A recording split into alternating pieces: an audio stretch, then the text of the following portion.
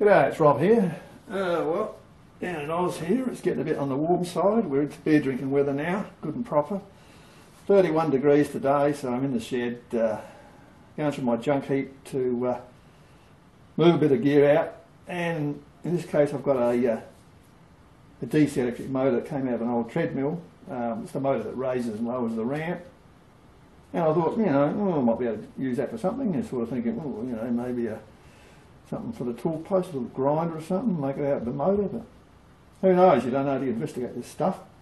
So I start pulling it apart, and of course it's put together with Phillips head screws with a T-slot in them, and being aluminium, going in aluminium, of course, like all these metal steel screws, over time they bond to the aluminium, and I work on motorbikes quite a bit, and it's a common problem, particularly with worse with the Japanese Asian motorcycles, because they don't use Allen-headed bolts, which with Allen-headed screws you don't have much trouble breaking them free, because the Allen head won't skip on the head. But with these Phillips headed and slotted ones, you try and undo them, and it will just jump on the head, and it will tear it to pieces, and before you know it, you're in deep trouble because you got nothing left to grip.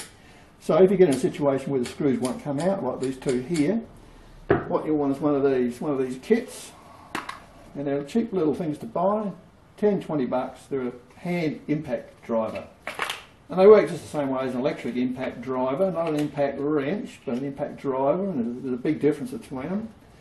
An impact driver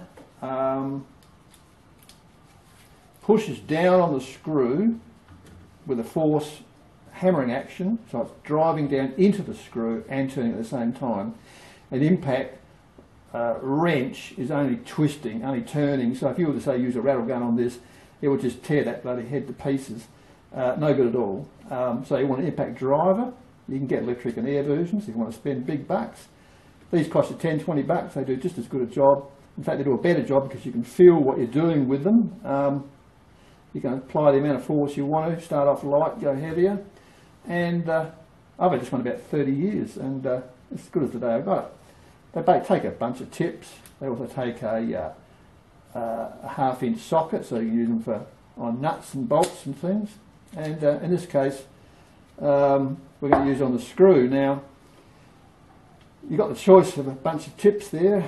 You've got a Phillips head one, which you could use, but in this case, as it's got a slot in it, I'll use the slotted head because it will give more purchase. You've got less chance of tearing the head up, and put her in. Now the way these things work is, as you push down, as they hammer down, they'll either unscrew slightly or screw up slightly, depending on how you set them. We're going to set it so it unscrews, and most of the time, in fact nearly all the time, that's what you use them for, to break free stuff that's frozen. So we'll put it on. Wear a glove because these can pinch your hand on the little ram here if you're not careful. They could be a little bit longer. And then you make sure this is in firmly and just give it a sharp tap with a hammer. And you could have seen that head turn around and break free. And there you go, it actually comes, easy as that. So that's a piece of cake. And doing it this way, you'll get those screws out every time without damage. I mean, if you can't get them out with one of these things, well, they're frozen that solidly. You have to put heat or something on it, and or drill the head off or something. But for getting out stuck or frozen screws, bolts, these are the go. They cost you peanuts. That one went no sweat. And then out she comes, and you're in business. So there you go, off she comes. No good. Plastic gearbox, so that one might be much chop, but oh well, I can still melt down the aluminium and make something else out of it. And the motor's still got possibilities, so who knows. And it's even got a 10k dooflinger here, a variable resistor. So yeah, lots of good stuff and junk. You never know what you're going to find. Anyway, there you go, folks. If you want to get those screws out, get one of these. These are great. They're worth every cent, and simple but effective. All right. Stay warm. See you next time. Cheers.